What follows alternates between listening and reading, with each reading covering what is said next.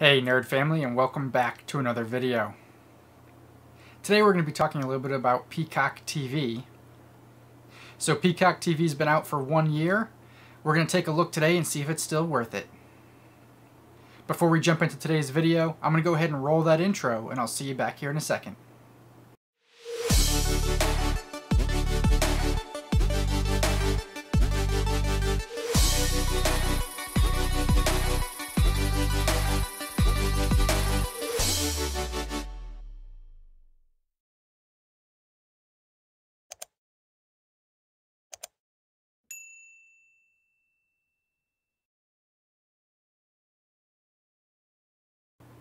Alright guys, welcome back. As always, I hope everyone out there is staying safe and staying healthy. If you haven't already, make sure to check out thenerdcircle.com and make sure you're following on social media at Facebook, Instagram, and Twitter at Real Nerd Circle. And go ahead and subscribe to this channel for more. So today we're just taking a little look at Peacock TV since it's now been out for 1 year. We're just taking a look to see if it's still a valid option for you to have in your arsenal of streaming services. Since we are still in the midst of the streaming wars, there's still a lot of options out there, and we want to see if it's worth your money. If you guys would like to see a more deep dive into Peacock TV, we can definitely do a longer video and take a deeper dive into the behind the scenes with Peacock TV. Today we're just going to do a broad overview. So Peacock TV launched on July 15th of 2020. Now, if you were a Xfinity customer, you may have gotten it a little bit early depending on what program you had through Xfinity or Comcast. You may have gotten it a bit early, but to most of the public, it did release on July 15th of 2020. So it has now been out for 1 year. Now, it's owned by NBC Universal, which is owned by Comcast Xfinity. We can take a deeper look into that in a further video. Leave comments down below if you'd like us to take a deeper dive. So most of the content you're going to find on here is going to be NBC related. Now, they do have some contracts with some third-party companies to be able to get some more content on here, but most of the things you're going to see are going to be NBC Universal branded. Now, one of the most important things to decide if you're going to keep a streaming service is definitely its cost. Now, the first year I signed up, I was able to get a promotion. I've been waiting to see if another promotion is going to come through my email, and it does not seem like there is. So I think I'm just going to go ahead and pay the full price since I have a couple days left here. But getting into that price, you do have 3 pricing options, which does make this a bit different than some of the other platforms that are out there. You do have a free tier. So this is definitely a good option if you're trying to cut the cord on a budget. You can definitely get the free tier. You are going to have ads. It is ad supported to have the free tier, but you might as well try it out and see what kind of content it has, if it's going to have anything that piques your interest. Now, you're not going to get the full library with that free tier. You will get some of the originals that you can kind of test out, but it's not going to give you every single episode. You're not going to get all the live sports, and there's going to be a few other things that you miss. It's not going to have every single show and movie that they have on the premium tiers, but it's definitely a free option. It's definitely something for you to try. So if you haven't already, go ahead and check it out and jump on that free tier. Now, you do have the option of going premium. What that premium is going to do is it's going to give you the live sports, it's going to give you the full library of all TV shows and movies that they have to offer, and it's going to give you all those originals. You are still going to have ads. It's not going to strip away those ads. But that premium tier is going to come in at $4.99 a month, or save yourself a little bit of extra money and you can do that $49.99 a year. So definitely try out that free tier. If you like what you see but you want to get a little bit more, jump on that premium. I'd say try to save yourself a little bit of money, pay that year up front, and go ahead and save a few bucks there. Now, if you do like that, but you're just really struggling with those ads, you do have the option of doing the Premium Plus. That Plus is going to strip away the ads, so you're going to pay an extra $5 a month or $50 a year. So if you go all in and you do that yearly price to save yourself a few bucks, you're going to be looking at $8.33 a month. So it's not horrible. I think it kind of comes in the middle range price point if you're comparing some of these cheap streaming services to some of the higher tier streaming services. So it definitely falls in the middle price point wise. But it is great that you have those 3 options. So if you're someone who doesn't care about having a few commercials here and there, then just go ahead and do the premium tier. And it's just awesome that it does give you that free tier as an option. Now, if you are an Xfinity or Comcast customer, most likely they do give you that premium tier, and you can just choose if you want to pay the extra $50 a year or $5 a month to strip those commercials. Alright, so now that we got the price out of the way, let's take a look at a few other things. So the next thing that I believe is important when you're picking your streaming services is what devices does it play on. As of last month, they did expand their compatibility a little bit here. So they just opened it up to Amazon Fire devices, but the compatibility is pretty wide. It does work on a vast number of devices, from video game systems, smart TVs, it works on your Rokus, now works on your Amazon Fire devices, Apple devices, so it actually works on quite a few devices, so I think you can go ahead and check that off for the most part. I also do believe it's a pretty user-friendly application, which we will jump into here in a little bit, so that I think is definitely important to make sure that it's easy to use and easy for you to find stuff. Now that does bring me to my next point. What's on the service? Like I said before, you're going to find a lot of the NBC branded content. You're going to find some of your NBC sports. And I did compile a little bit of a list here to kind of give us a basic idea. Now, this isn't concrete info, this is just based on my findings, but here's what I came across. I do believe they have a total of 1,000 movies. They have about 511 TV shows. Of those 511 TV shows, I came across 38 originals.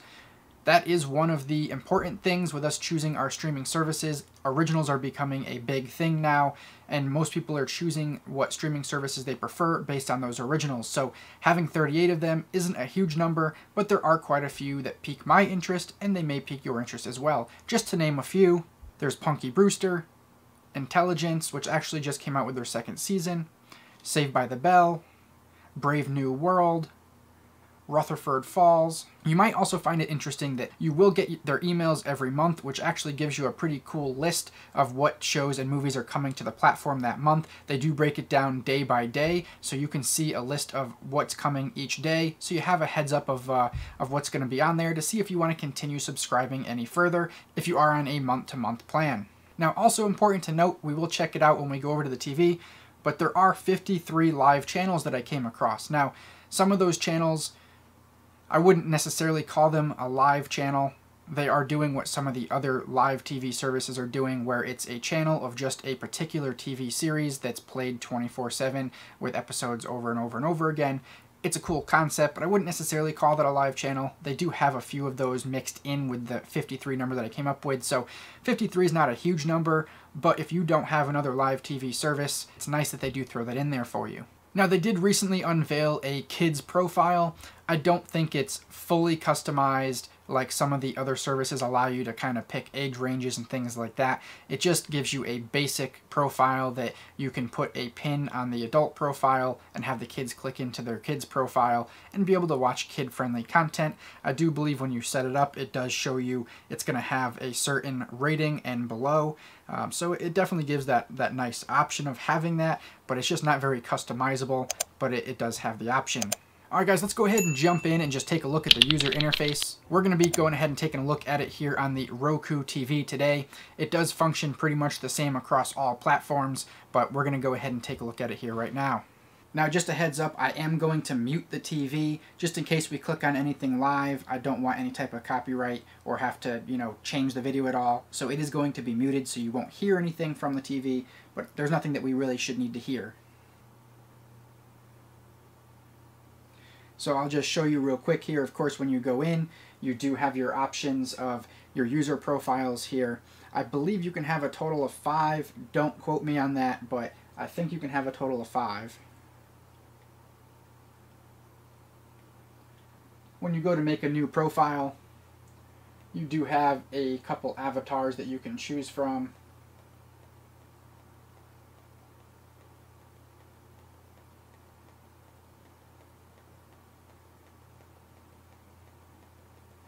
And then, of course, after you click your avatar, it's going to ask if it's a kid's profile, and then from there, it's going to just have you name it, and that's really all there is. Now, you can do a little bit more customization over on the website, but it doesn't give you a whole lot to customize.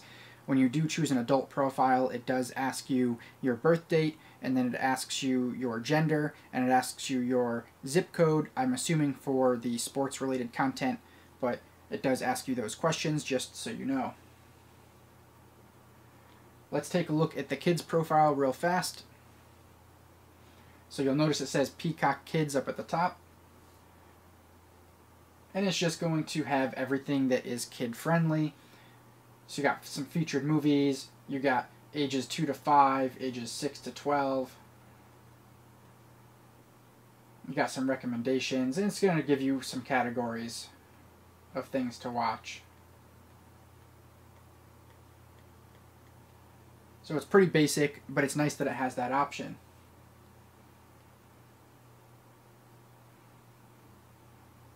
When you go over to the main profile or an adult profile, it's going to give you everything up at the top. Let's go ahead and start over with channels. So channels is going to be your live TV option here. Now, if you guys didn't check out the full review that I made when this first came out, make sure to head over and check out the full review. And if you guys do want to see a more in-depth review now that it's been out for a while, let me know down below and we'll go ahead and check that out. So now it pulled up just a live channel here. It looks like there's some golf on, so it pulled up that channel. I can go ahead and hit the down button, and it's going to allow me to scroll through the guide and see what else is on.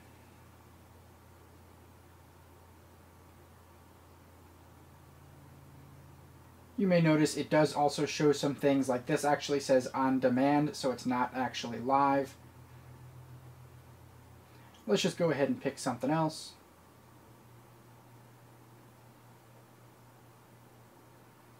And there you go. It's pretty basic. It's not going to be your best live TV service, but it's nice that it does throw it in. So you have that option. Let's go ahead and go back. We're going to go back over to Browse up at the top here. And it's nice to see that it has Latino. I don't think that there's that many other streaming services that I've tested that actually has a Latino category. So it's nice to see that they do have that option for anyone that wants that. Let's quickly jump in there and you can just kind of take a look here. It's going to kind of feature some of the content across the Latino category. Then of course you can go down, break it down to some other categories here.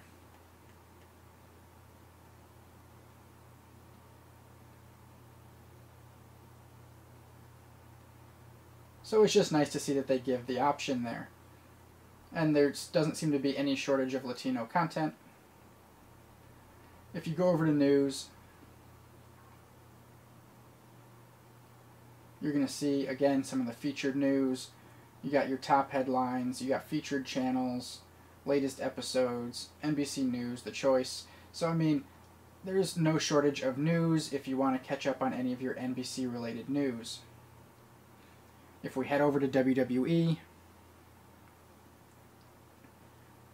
you're going to see that they have some originals, featured series recently added. They got pay-per-view specials. I mean, if you're a WWE fan, this is one of the places to be because they have a lot of stuff on here. And I was reading that they have plans coming next month, I believe it is, to have even more WWE originals coming only to Peacock here. So definitely keep an eye out for any of those. I know there's going to be some kind of documentary series. So definitely no shortage of WWE content, both new and old. If you go ahead and check out the sports section here, I haven't really checked out the sports too much. If you guys would like to see a separate sports video kind of breaking down what's on here, let me know down below and I can definitely put something together. As of right now, it looks like they have the Tour de France and a couple other things that are coming up right now. I know we're kind of at the end of the season for a lot of the sports right now, but they do have a few live things that are going on and that are upcoming. But there's a lot of highlights and a lot of other stuff they have in here. You got your motocross, your golf, you got motorsports. Does have some NASCAR highlights. You got your Beyond the Game in the spotlights. So I mean, there's definitely a lot of sports content on here. I just haven't gone through it to see what it actually has.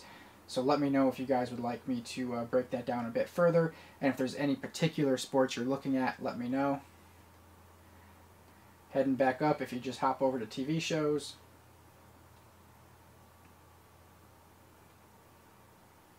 Like I said, it's just going to break down your different categories, but I like that it has just added, so that way you can see some of the new stuff, and then you're going to break down if you want to watch comedy or, you know, whatever genre you're into. It's got a lot of those. You got your Peacock originals there. So definitely a nice way to break everything down. Same thing with the movies.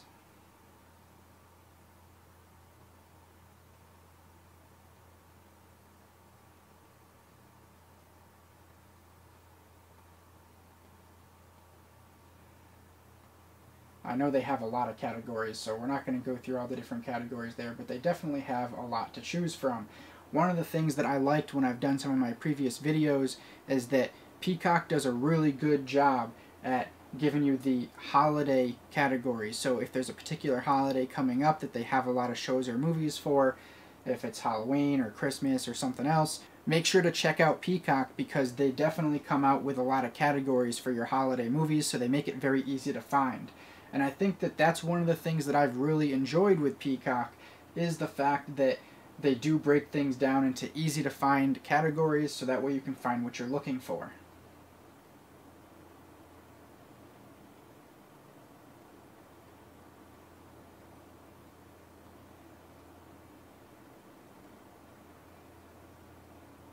Well, that's all there really is as far as taking a look at the interface here. So some final thoughts. I mean, I think Peacock's a great service. They definitely give you the categories to find things. I do like that it has some of the live TV on there. So it's definitely a good service to try out. It's great that they have the free plan. So definitely just hop on that free plan and give it a shot. You have nothing to lose. They don't ask for a credit card or anything like that. You can just go ahead and sign up for that free plan and just check it out and see what it's got. But it definitely doesn't have the biggest library of content. There's other services out there that have a lot more content, so you may get more bang for your buck with some of the other ones, but if you decide to just keep the free tier on here, then no harm, no foul. You get some free content out of the deal, and if you decide that it's worth paying an extra few bucks to be able to get the bigger library, or even extra few bucks more to get the no ads, then you definitely have those options. But I would certainly give it a shot on that free plan and see what you think. So let me know your thoughts. If you guys have tried out Peacock TV, or if you are thinking of trying it, let me know down below. Take a look at some of those originals, and let me know if there's anything you guys think you're interested in watching. And let me know down below, what's your streaming service of choice? If you guys would like to see me do some more Peacock TV videos, let me know in the comments down below. Alright guys, that's going to do it for today's video. I hope you're able to get something out of this. If there's anything I forgot to mention, I'll leave it in the description down below. If you notice anything that I forgot, leave it in the comments down below. But if you enjoyed this video as much as I enjoyed making it, please give it a big thumbs up. And if you guys haven't already subscribed, make sure to go ahead and subscribe. Don't forget to ring that bell so you get notified of any new videos to come out. You can also follow the links on the screen to the older videos. Don't forget to share this video across any social media platform that you like. And until next time, guys, stay nerdy.